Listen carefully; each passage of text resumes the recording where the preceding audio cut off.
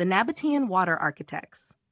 In the heart of the arid desert, where the sun scorches the earth and the sand stretches endlessly, there lies a marvel, a hidden city carved into the very mountains themselves.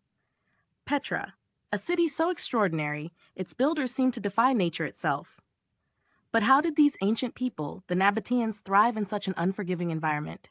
Imagine standing at the entrance to Petra, the colossal rock formations towering above you, their jagged edges softened by time.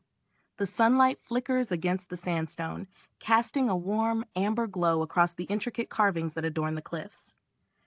But it's not just the stone that tells the story, it's the water. A lifeline in the desert, water was the key to Petra's survival, and the Nabataeans were masters of harnessing it. Thousands of years ago, they engineered a water system unlike anything the world had seen. They built vast, sophisticated channels that transported water from distant springs through hidden aqueducts, ensuring that the city would never go dry. The sound of water rushing through these channels would have echoed softly across the valley, a hum of life in a land otherwise silent.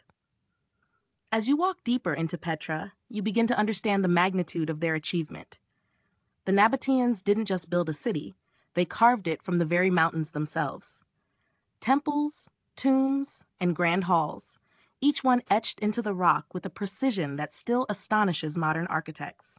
And all the while, water flowed, sustaining the people who called this place home. But there's an eerie stillness now. The once thriving city is abandoned, its channels dry, its walls silent. What happened to the Nabataeans?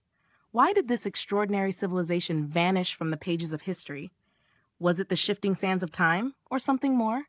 As the sun sets over Petra, casting long shadows across the ancient stone, we are left with a haunting thought. The Nabataeans were not just masters of stone and water, they were masters of survival in the most extreme conditions.